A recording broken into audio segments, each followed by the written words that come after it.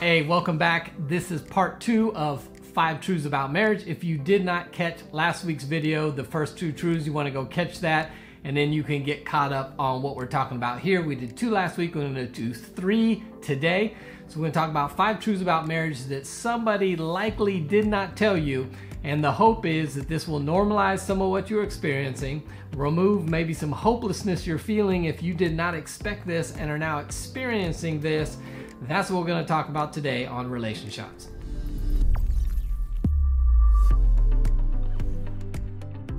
Hey, welcome to Relationshots. If this is your first time hanging out, welcome to the place to get practical relationship advice that actually works in your relationship. I know, imagine that. If you've not already done so, go ahead and click the subscribe button and the bell notification so you don't miss upcoming videos. If you want a free guide to intimacy, hit the link in the description area below. If you're looking for a proven place to work on your marriage and connect with other couples, check out our Altered Marriage membership. Tons of resources, videos, worksheets, and other couples you can connect with in your marriage journey. So, we've been discussing 5 truths about marriage that probably were never told to you. So whether you're dating, engaged, newly married, or been married 3 decades, you have either experienced or will experience these truths, and I want to set you up for success, so that's why we're talking about them today. So we've already covered the 2 in last week's video, which is when you get married, you sign up for a specific set of unresolvable issues. That was number 1. And number 2 was you get a front row seat to your spouse's growth process. So, number 3 truth about marriage that you may not have been told is that when you get married, you get an invitation to be part of your spouse's healing process. You may have noticed that every one of us walks into marriage with some baggage from our past. Now, that baggage will impact our marriage, not if, but will impact our marriage at some point. The question is whether it impacts it in a small way or a large way, depend usually on the type of trauma or baggage we bring in, the woundedness we walk in with, and how much work we have done individually to heal these areas before we ever step into marriage. But the reality is when you marry somebody, you become part of their healing process. Whether you like it or not, you are signing up to be a part of their healing process, which means when you know what their areas of woundedness, their areas of trauma are, what your job is to guard that, is to protect that, and is to help them heal those areas, not exasperate it, continue to tear open the wound, continue to poke at those things. So if they came in, for instance, with some abandonment issues, that's a wound from their past. Maybe a mom or dad left them when they were young. Maybe they've had past relationships and everybody has always broken up with them or left them. They come in with abandonment issues.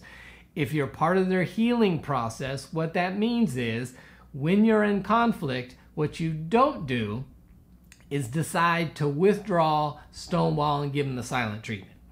Because you know they have an abandonment issue. So when there's conflict, they want to resolve the conflict. And if you decide you're going to withdraw, distance yourself, give them the silent treatment, and not talk to them, all you're doing is re-stirring up those feelings, triggering those feelings of abandonment that they already have. You're not helping them heal. You're making it worse. So you have to choose to step into the conflict, whether you like it or not, and try to resolve it. Continue to affirm and let them know you're not going anywhere. You're here and you're going to work it out even if we don't have a solution right now.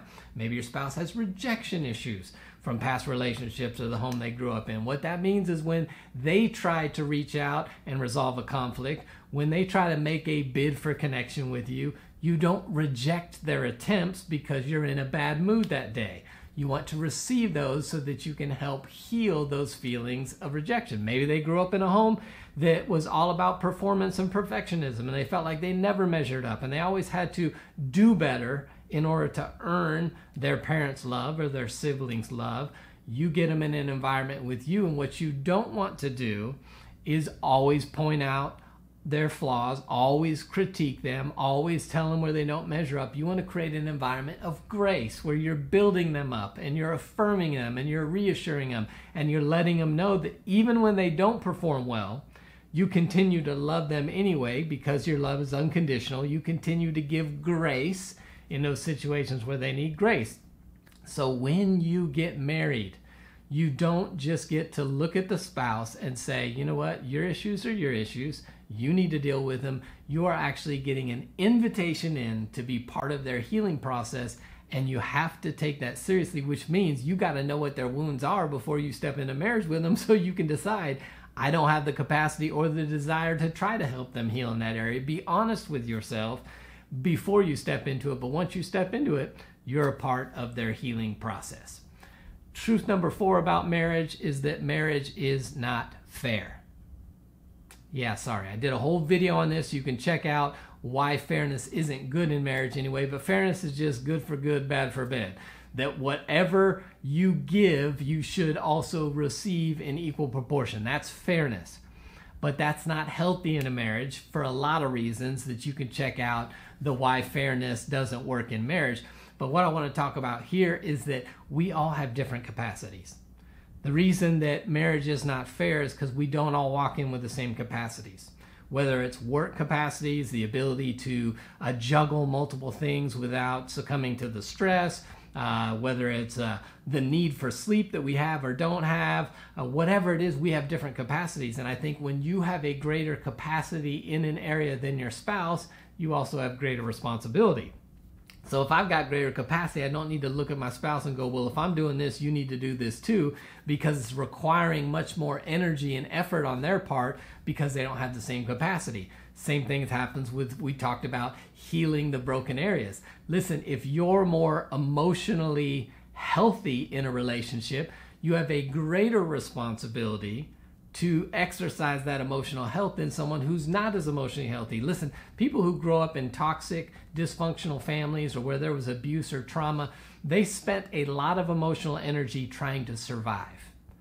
Whereas somebody else who grew up in a healthy environment, they got to spend that same energy maturing emotionally. So when those two people step into a marriage, one's got a way higher emotionally healthy capacity than the one who was trying to survive. So I think the person who is more healthy, more mature emotionally, has a greater responsibility for healthy behavior, for doing the right things in the relationship. Now you may say, that's not fair. Exactly, marriage is not fair.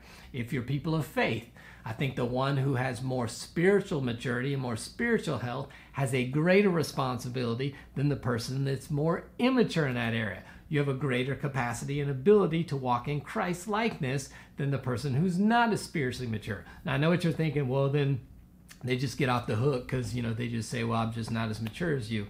I don't think that's a crutch they should sleep on. I think they should actually work in that area. But what I'm telling you is that marriage is not fair because we have different capacities.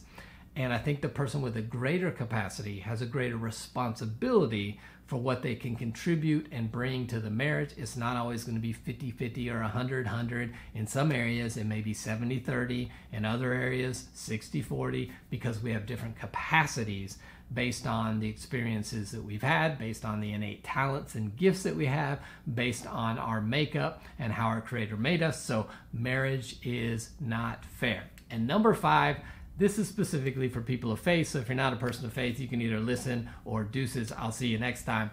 But here's a truth that nobody told you about marriage in church. Marriage will test your theology. I see too many people who grow up in the church, who meet their spouse in the church, who say to themselves, well, God is going to help us through this. And listen, I know God can and will help us through any situation. But don't overestimate your spiritual maturity and overlook red flags and issues you don't like and jump in the relationship saying, because we're both Christians, we can both lean our theology, and that will help us make a great marriage work. Listen, when the pain in your relationship gets greater than your theology, you will make untheological decisions. That's where the people are like, well, I know God's against divorce, but He wouldn't want me to be unhappy.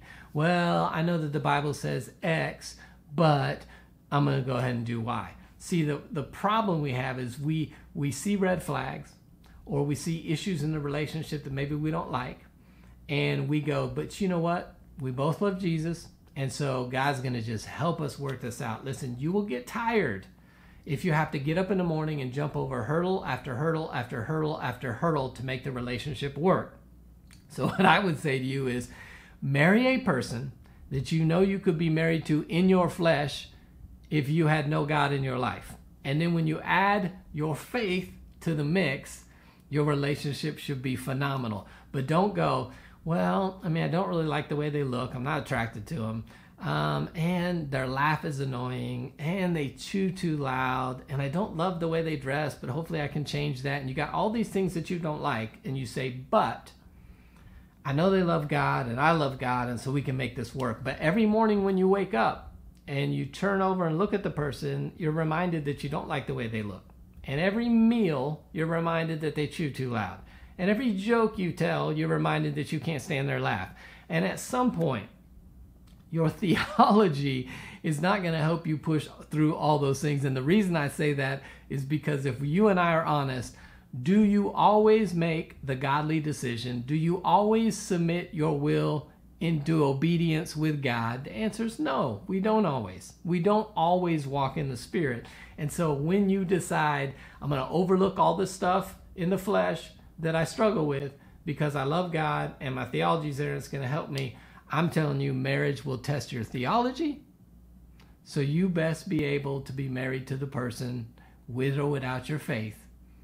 And when you add faith to it, it's going to make the relationship even better. So there's 3 more truths about marriage that likely nobody told you. I hope that helps. I'd love to hear your comments in the comments section below. And until next time, I'll see you right back here on Relationships.